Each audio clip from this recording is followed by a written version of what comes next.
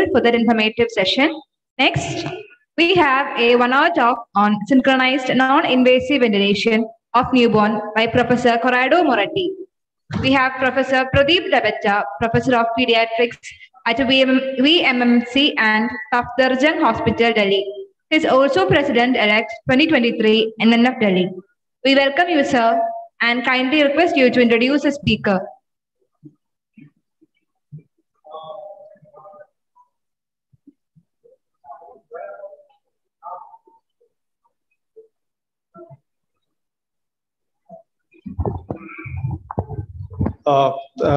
Good afternoon, everyone.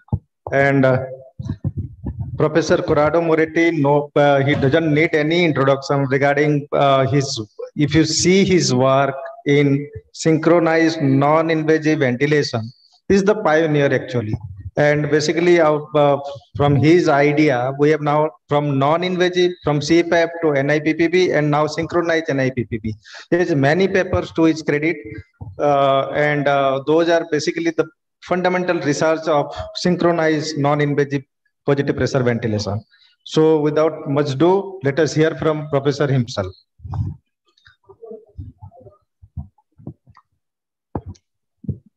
Good morning. Good morning to all of you. So do you listen to me? Yeah, you are audible.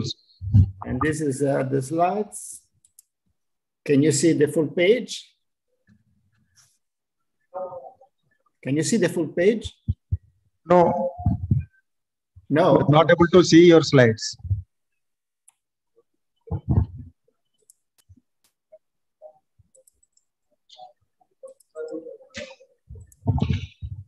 Ah, yes. Yes, now we can see. Just 1 second. Now you can see full page. Yeah. Okay, and so thank you very much for your very kind presentation, and also to thank all the organizers of this wonderful meeting for inviting me. And above all, I want to thank Dr. Kumar and Dr. Professor Manoj for inviting me to speak on synchronized non-invasive ventilation. I start with a little piece of history. This is, I think, the first probably paper on intermittent positive pressure ventilation by nasal bronchs. This paper, this was my first paper, and that was published more than 40 years ago.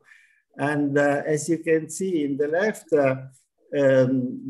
also the time we were looking for synchronization, but because you can see that this is the pressure of the ventilator and this is the thoracic impedance, but we used to do it manually. So trying to set the same parameters of the baby on the ventilator, so the expiratory time and the rate. And at the time we're using these homemade nasal bronchs that are not so dissimilar from the bronchs that we use today. Clearly, the treatment was above all for apnea prematurity, because as you can understand, at that time was impossible to treat severe RDS due to the fact that we were in pre-surfactant area. So it took a long time, in the truth, to see a widespread adoption of this technique. But luckily, in the last year, this technique, non-invasive ventilation, is increasing and increasing, as was demonstrated by this retrospective study, whose goal was to evaluate the change in primary respiratory support in United States infants. As you can see, in this period, the period considered as of 10 years from 2008 to 2018, there was a remarkable and significant increase of the use of non-invasive ventilation, and at the same time, there was a decreased use of mechanical ventilation. This is the high flow nasal cannula, more or less is the same, a little bit a reduction of its use. So, and the authors also reported that thanks to non-invasive ventilation, about 30,000 fewer newborns were ventilated than expected when compared with the 2008 data.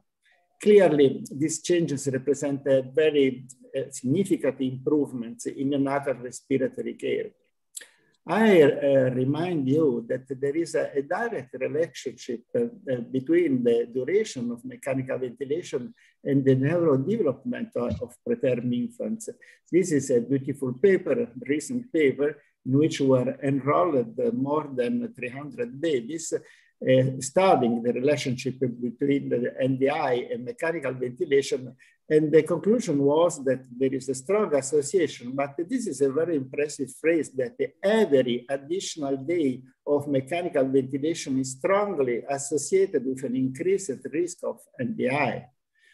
And moreover, also, a failed extubation has a great risk of complication, of an increased mortality and morbidity. This is another beautiful paper in which were enrolled more than 900 babies.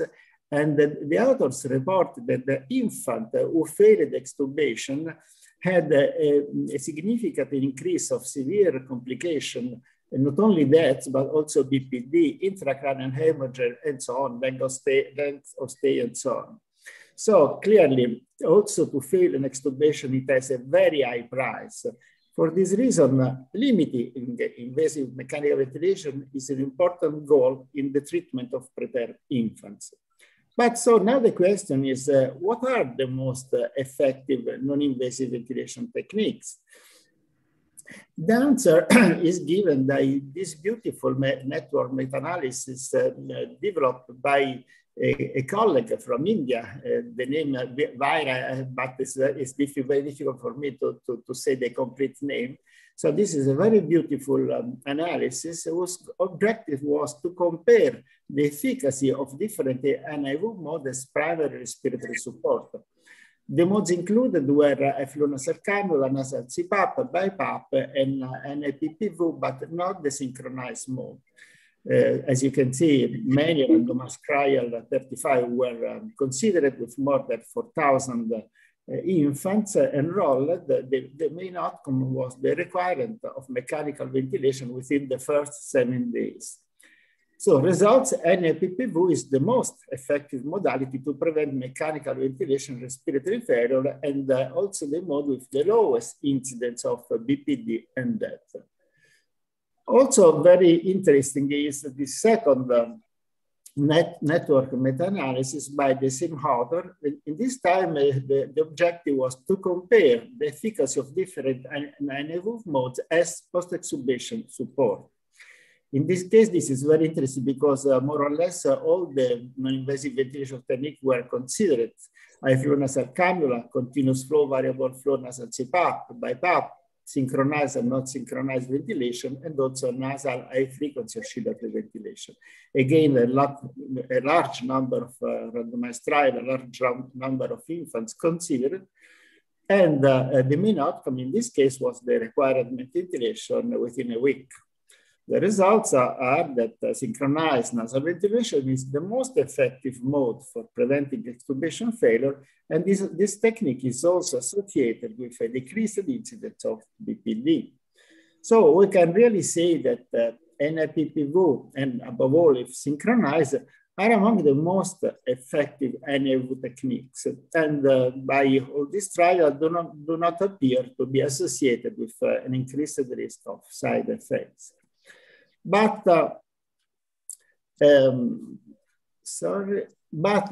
when using this technique, we must consider a very important factor, that the upper airways. We have to remember that there is not a direct connection between the ventilator and the lower airways, that is the tracheal tube. And moreover, you have to remind that the upper airways perform functions that for which they must open and close, are all vital functions as breathing, swallowing, speaking, crying, and protection from inhalation. So for this reason, clearly, the upper airways have no structural rigidity, but are made up of muscles connected to rigid supports. The rigid supports are at the top, the base of the skull, at the front, the jaw, at the bottom, the laryngeal cartilages.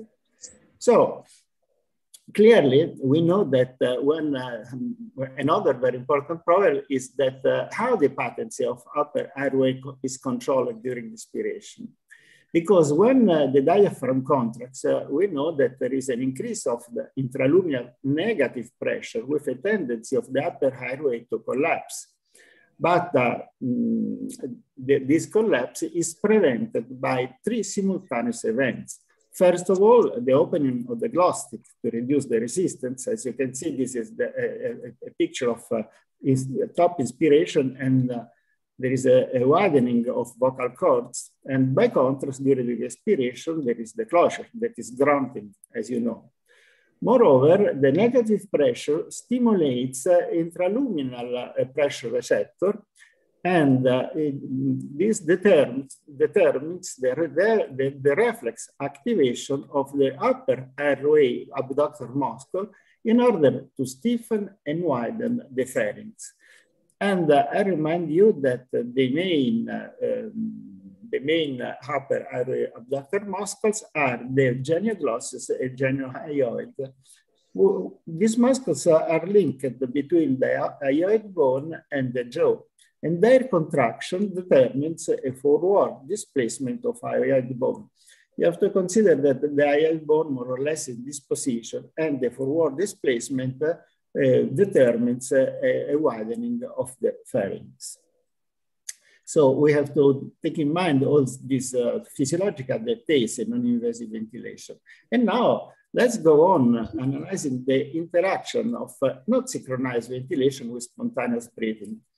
This is a picture taken by a baby assisted with not synchronized ventilation with a backup rate of 20 breaths per minute. And you can see that most of the mechanical breaths are not synchronized with the infant. Here, the ventilator started at the peak of spontaneous breath, here, the mid expiration, here in the late expiration, and so on.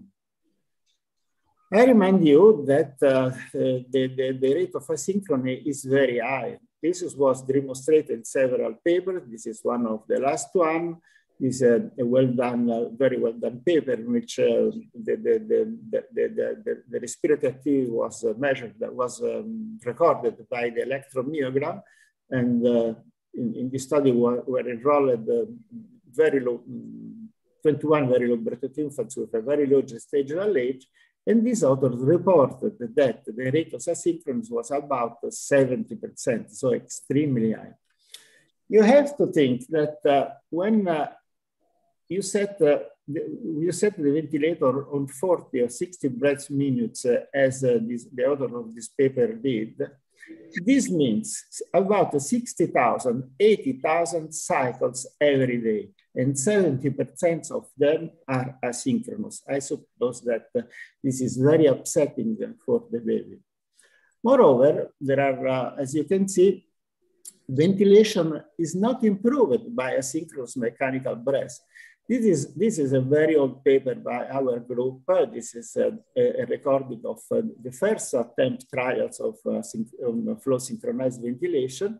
Here we have the pressure of the ventilator. Here the esophageal pressure that, as you know, is the same as of the intrapleural pressure, and it shows us the effort of the baby. And this is the tidal volume. You can see that this asynchronous breath perhaps is auto-triggering, perhaps a backup rate. There is not at the same time the effort of the baby. And you can see that from the ventilatory point of view, this breath is practically ineffective. This problem was demonstrated many years later, also by Peter Davis. He studied the effect of non-synchronized nasal ventilation, and he reported that the tidal volume only increases in a significant way when synchronization occurs. And also Peter Davis reported that synchronization occurs only about in 25% of cycles, confirming the previous paper that the rate of asynchrony is extremely high. So the hypothetical beneficial effects due to the non-invasive, not synchronized nasal ventilation are above all due to an improvement in manner pressure, and this means an improvement in FRC. You know that improving an FRC determines a lot of positive effect on respiratory physiology, lower compliance, lower resistance, improve the compliance, decrease the resistance, improve the perfusion of the lung, and so on.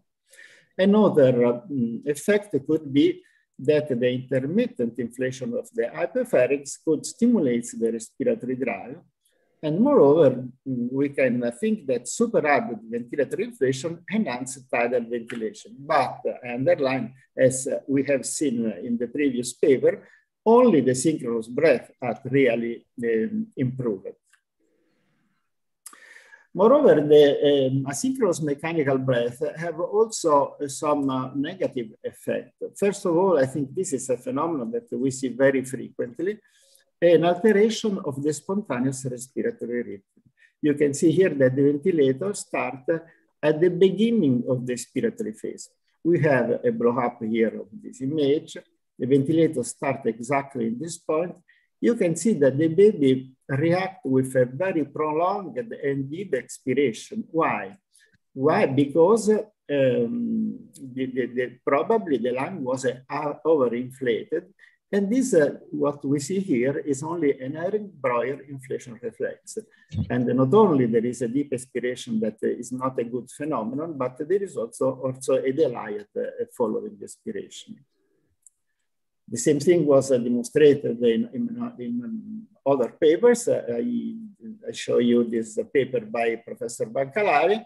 Again, exactly the same phenomenon. This is the esophageal pressure. The ventilator starts during the expiration. You can see here a prolonged exhalation and here a forced expiration, a positive pressure inside the esophagus. There are some others negative effects of asynchronous breath. There are several papers demonstrating that asynchrony may also activate laryngeal closure. And it could be the results because the flow goes in the wrong way. That could be an increase in abdominal distension. All these factors increase clearly the work of breathing. And above all, I think the discomfort of the patient. I want to underline this last point that is very rarely considered.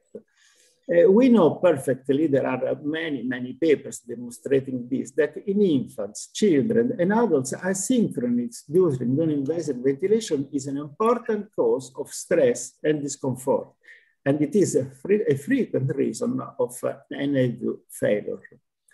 And we know perfectly that in preterm infants, pain and stress have well-documented adverse neurological impacts as an alteration of the development of brain and cerebellum. So a question that I ask myself very often, but I have not the answer, is asynchronous nasal ventilation a possible cause of stress in premature infants? As I said before, thousands and thousands asynchronous breath every day, I think that could be really a cause of stress, and we should study this problem. But as I said before, I have no answer to this question. But now let's go on to analyze the interaction of synchronized nasal ventilation with spontaneous breathing. Synchronous mechanical breaths have, we will say, have many positive effects on respiratory physiology. This is the recordings of a baby in access control with a flow synchronized ventilation. You can see that the rate of, here we have a long respiratory time, here short. So the rate is the rate of the baby. And you can see that 3 lines, pressure, flow, and thoracic impedance now are perfectly aligned. The ventilator starts every time the baby starts breathing. So, but why does synchronization has positive effect? The reasons are very simple.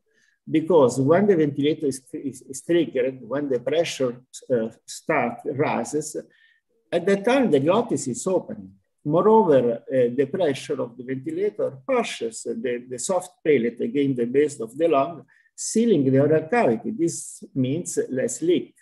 Moreover, the upper airway, as we have seen before, are stiffening and widening.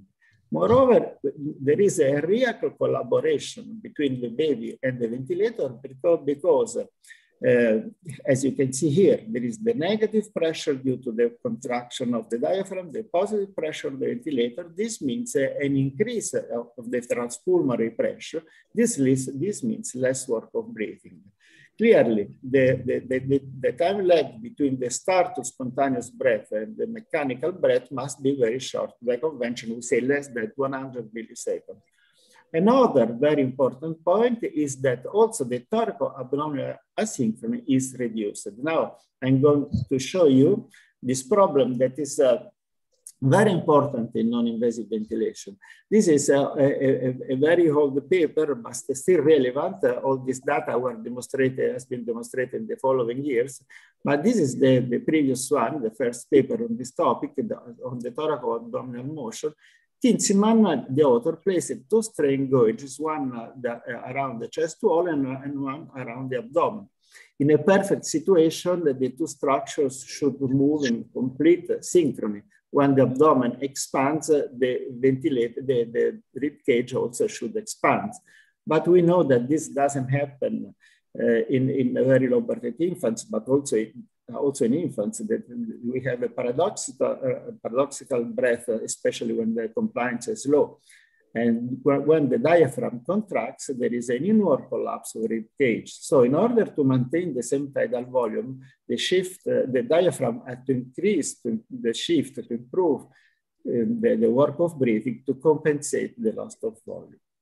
But how can asynchrony be measured? Can be measured in a very single way, by the phase angle, that is the difference in degrees between two waves that move at the same frequency. For example, this is the abdomen, and this is the rib cage.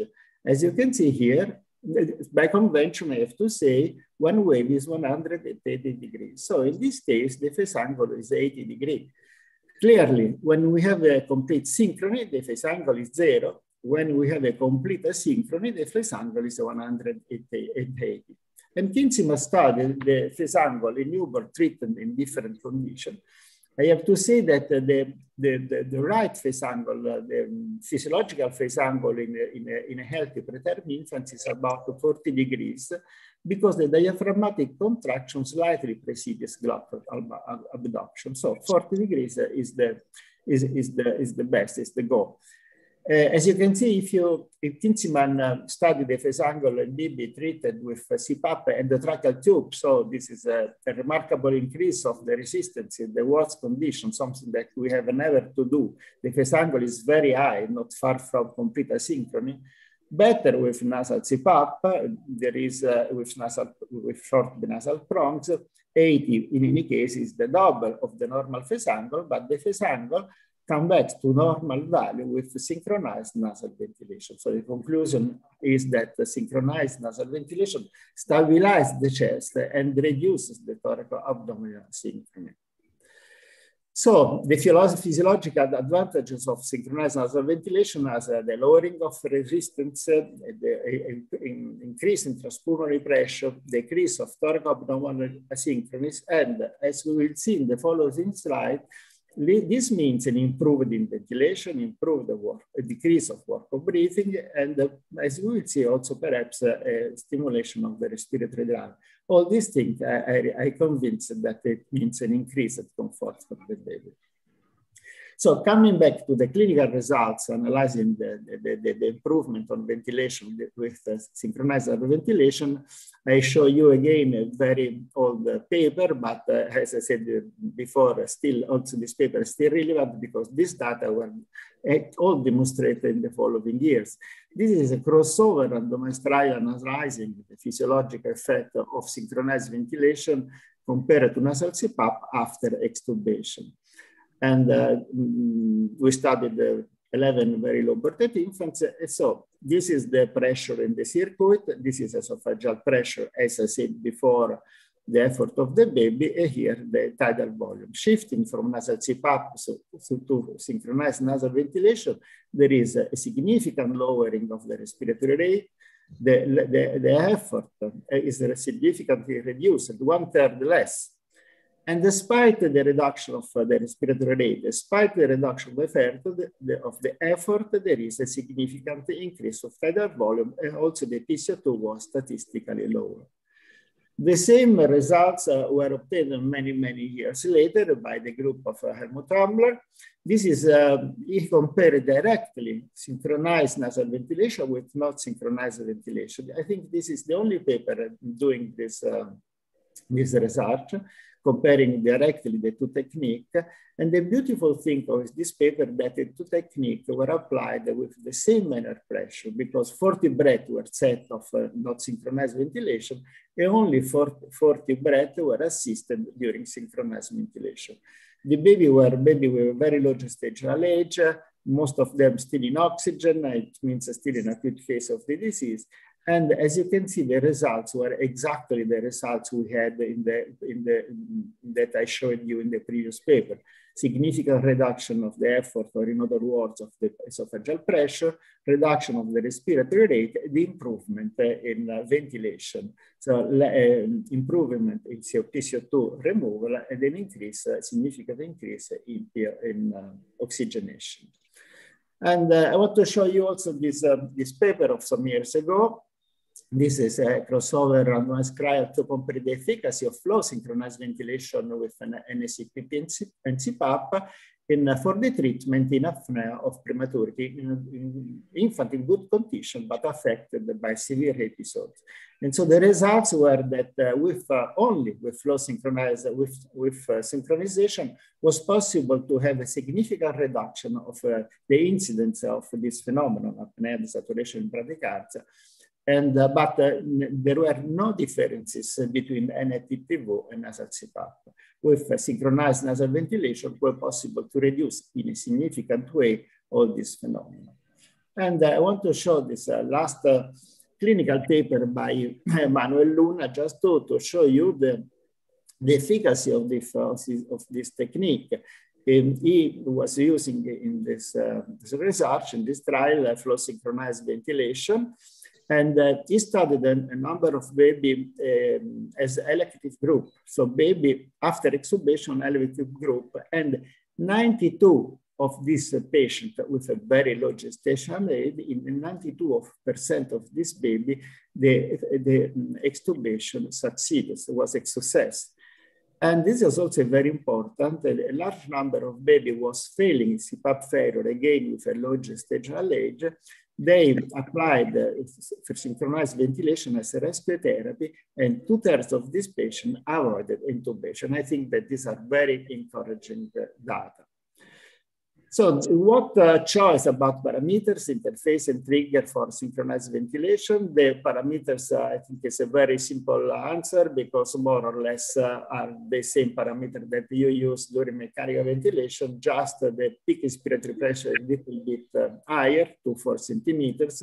But as you can see, the value of PEEP, inspiratory time, and flow more or less are the same that we use during invasive ventilation. Clearly, don't forget caffeine. About the interface, this is a very, very important point. It's a critical point, because the interface affects pressure transmission to the lung. There are different devices, different shape. This means different resistances. And I underline that currently a widely adopted interface for nasal ventilation is the double inspiratory loop cannula. This is the both tubes. In this cannula, both tubes conduct inspiratory flow. This has the same shape as for high flow nasal cannula. But I know that this is loved by everyone, is loved by the infants, because due to the less nasal injuries, loved by the nurses, easy to set up. It favors mother-child bonding, so it's loved by the parents, but this device, it has very often and very high resistance, which could compromise the pressure delivery to the airway. This is something that we have to think about. About the trigger, so the oldest one, I think, pressure sensor, pressure trigger, but you know that especially in very low birth weight infants, the respiratory effort is very weak. So with this device, it's very difficult to try to find the good sensitivity. And so this means that very easily you can have auto-triggering or no triggering. Grasby capsule also is a very good device, but sincerely it's not very reliable over time because the position, to find the right position, the movements, and also the abdominal distension are all factors that can alter the function of this device. Moreover, there are some data in this paper that tell us that during fasted breathing, the response of this device is less consistent. This is exactly the opposite that we want. So very good tool, NAVA. The electrical activity of the diaphragm is detected by this catheter. In any case, this is partially invasive because we need this catheter in place for all the time of the treatment. This is also very expensive. So there are some paper, very recent paper, that underline that for a perfect functioning of this device, it's needed a very good neural feedback. And very often the infant, premature infant, a sick infant, the neural feedback is not so good. Our group has developed a flow sensor, that this is something that we use currently in invasive ventilation, but with non-invasive ventilation, there is a big problem of the leaks. But now I'm going to show you our setting. This is a baby treated with slow synchronized nasal ventilation. Here, the flow sensor. The response time is very good, about 65 milliseconds, or these data are published. And we adopted a double loop inspiratory nasal, double inspiratory loop cannula, so the same as iflow-nasal cannula, but we developed a cannula of very low resistance with the diameter of this tube is very high. So we could measure that, we could check that there was a really good pressure transmission of the lungs, to the lungs. And I remind you that in this case, the nasal prongs must fit well because the peak inspiratory pressure and expiratory pressure is controlled by the ventilator. But I want to spend just a few seconds analyzing this image. Again, you have the pressure ventilation, the flow, thoracic impedance. But look at the flow. And this is a very good thing to have the signal of the flow. You can see that the flow is a very strange shape of the flow because there is the inspiratory phase, but not the expiratory phase. What does it mean? It means that the expiratory flow leaves the airways from the mouth. So it means that this two lungs tube, there is no dot space and no rebreathing because practically never the expiratory flow comes back in the circuit. But this is also obvious because here there is a pressure and the mouth, the pressure is zero. So the suggestion, if you use this technique, never close the mouth of the baby, thinking that so the pressure is transmitted in a better way to the lungs. Moreover, I underline the fact that the flow sensor detects the inspiratory flow, but never the expiratory flow. If you use a normal flow sensor, you will see that after a few breaths, the alarm will beep. You can see here that the flow signal is extremely stable despite the leaks. So we were able to obtain this by a special software that practically reports to the zero line, the flow line after every inspiration. So we resolved, I think, in a very good way, the problem of the leaks, variable leaks. So the take-home messages of my lecture that asynchrony during non-invasive ventilation may have some negative effects on ventilation, the alteration of the rhythm. This is very frequent, and probably also the patient comfort, and also on the quality of sleep. But we have no data about this. I again underline that this is something that should be studied. By contrast, the synchronization integrates with the complex physiology of the upper ways, reducing walk of breathing and improving ventilation and comfort.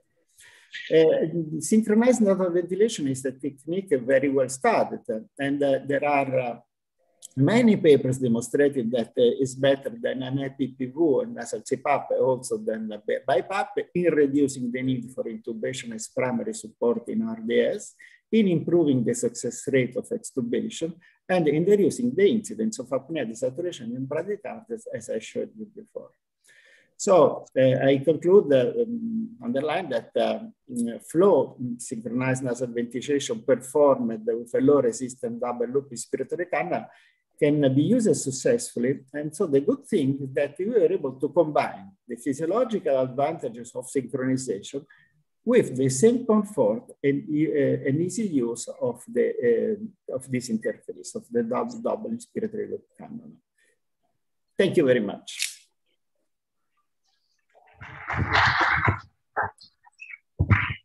Thank you, Professor Moretti. You made us to understand what is the anatomy involved, what is the physiology behind the synchronized NIPPV, also the clinical implications that we usually we require in preterm, that they should not get mechanical ventilation and the rate of BPD should become, there should not be any more work of breathing which led them to mechanical ventilation and intubation. So synchronized NIPPV is one of the best mode. We started from CPAP, non-invasive ventilation, now synchronized non-invasive positive pressure ventilation is the norm to prevent mechanical ventilation. So thank you very much. Any question from audience? Okay. Yes, I want to underline that no one today will use not synchronized ventilation in the invasive mechanical ventilation. I think that we are going exactly toward the same goal. That I think that in the future, every child, every newborn will be ventilated with synchronized nasal ventilation, because the path is exactly the same as what happened many, many years ago. But who would treat with not synchronized ventilation intubated today? No one. Everybody would say that there's a crazy thing. I know that with non-invasive ventilation, there is a less direct barotrauma, but more or less the problem are exactly the same. We have to consider this. Okay. So any question from the audience? Sir, regarding my question is like concerning regarding CO2 levels, sir. If it is synchronized NIV, there is a chance of any hypocarbia and any neurodevelopmental issues. And one more question is, kindly share your experience regarding the volume compensation, how much leak compensation is happening, and how your ventilators are compensating, how much percentage of leak compensation is happening. No, so the first, the hypocarbia, I heard well. The first question. About CO2 washout. His concern is that if we keep synchronized NIPPV, then there will be more CO2 washout. So no, there is any problem about CO2 removal because so it's the baby who determines his own respiratory rate. And so we never had problems. So we had an improvement in removal of CO2, but always at physiologic levels. And about the leak compensation, you know, when you said in our device is not needed because yes, there are the leaks, but when you set the flow of 8 to 10 liters, so the flow is much higher than needed. So there are variable leaks, but usually the pressure that we set, that is in the range of 15-25, is reached. I don't know if the leak compensation is so useful, because it means that to increase abruptly the flow, and so this also have bad effects. So this is in our device is not a problem. Currently, we like better to have a constant flow, and it can happen that sometimes one or few hacks have a little bit lower pressure, but this is not so important at the end. Thank you, Professor. Anyone, any question? Hello, it's a very good talk. My question is regarding the interface. On a dragger, we can use a CPAP interface to give CPAP through the ventilator. For what sort of interface? Is it the same interface you use for SIPPV? For a synchronized non-invasive ventilation. What sort of interface are available, or can we use the same CPAP interface? So the interface that we use is usually is nasal prong. I have not experience with a nasal mask. This is something that we are going to try, but most of all our trials were done with normal short binasal prongs. In the last period, we developed the double respiratory loop cannula, and we, thanks to the fact that we can see the flow, we saw that there was never rebreathing. So the two lung tubes were not a problem for breathing at that space, because the expiratory flow was, as I said before, leaves always the airways from the mouth, so there is not rebreathing. So now we are using more and more these cannulas, because, as you know, the parents and nurses, everyone is much happy with this more comfortable and easy to set prongs. This is something rather new.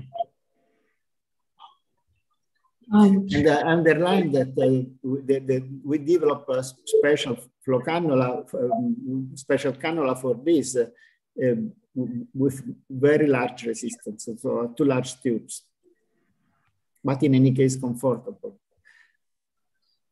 Good afternoon, sir. One more question. Yes, sir. One more question is coming. Thank you very much for the excellent talk. I just want to know whether this is one step ahead of CPAP. So is there any head-on, because the indications after CPAP failure for mechanical ventilation is same. So the mechanical ventilation compared to synchronized non-invasive intermittent positive pressure ventilation, is it a head-on any trials which you have done, sir? Sorry, for you, because I have an echo, and so I didn't understand well, sincerely. If you try to speak a little bit slower, or if the chairman can tell me your question. Sir, indication for mechanical ventilation after a CPAP failure is the same. So Yes. we just, yes, sir. So we just go ahead with synchronized non-invasive intermittent positive pressure ventilation. And is there a trials which compare synchronized non-invasive intermittent positive pressure ventilation with outcomes of intermittent mandatory ventilation, which is, we all know it is it's an invasive one, but there are little tiny premise where they have little bit of flow only, or the volume which may not be the impedance, thoracic impedance or the flow, they may not produce adequate enough to get the trigger of through synchronized non-invasive positive pressure ventilation. Yes, I'm sorry, but I didn't understand. Basically, our question. There is an echo that amplify everything. I don't know why. Basically, our question is, after CPAP failure, is there any comparison between synchronized NIPPB and invasive mechanical ventilation about the outcome? So no. Yeah. So I showed you that before the paper of Luna that it was possible to avoid to 60% of his patient the invasive mechanical ventilation is shifting from nasal CPAP. The baby was failing, and he used the synchronized ventilation as rescue therapy. And in 2/3 of these babies, mechanical ventilation could be avoided.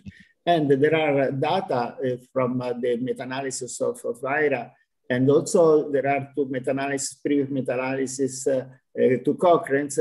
All of them reported that there is really the hope that the BPD, the rate of BPD decreases with this technique.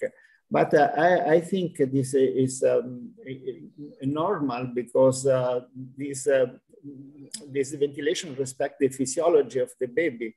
And these things doesn't happen with not synchronized.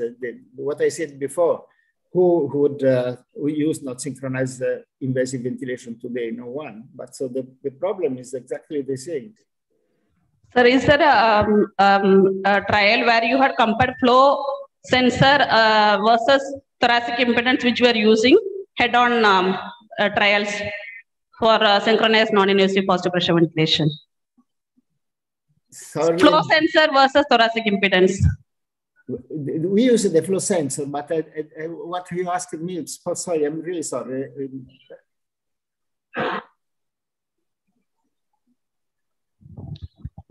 Okay. Can you, the chairman, can you, I listen better to the chairman, not from your, the chairman, if he could repeat the question. Sir, thoracic impedance, you are using a synchronized non-invasive positive pressure ventilation. You had showed two of your studies where you had used flow sensor, yes, and thoracic impedance, the other one. So, is there any trials which shows any difference between flow sensor versus thoracic impedance? No, that's a trigger. Yes, understood. No, we never did the comparison. We know that the thoracic impedance, you know that the Grasby capsules is many years that is on the market, but it's well known that it's not very reliable. It's good for research, but because you can stay, but you have to stay close to this device because if you use for a long time, that could be a problem, and it's not very reliable. So this is the reason why. Otherwise, it's so simple device that everyone, all the ventilators could have this device currently. But why we try to find another solution with flow sensor, and there is the NAVA. So there are attempts to increase the efficacy of the devices because the Grasby capsule is good, but not so good. Sir, and volume guarantee with synchronized non-invasive positive pressure ventilation, volume guarantee added on with your synchronized one, like HFOV we are doing with nasal HFOV with volume guarantee. So something like that. Is there a trials? The problem in non-invasive ventilation is that we never know the volume. It's because the expiratory low volume, there are leaks, especially during the expiratory phase, leaks from the mouth. As you know that the tidal volume is measured during the expiratory phase. So it's currently it's impossible to know the tidal volume.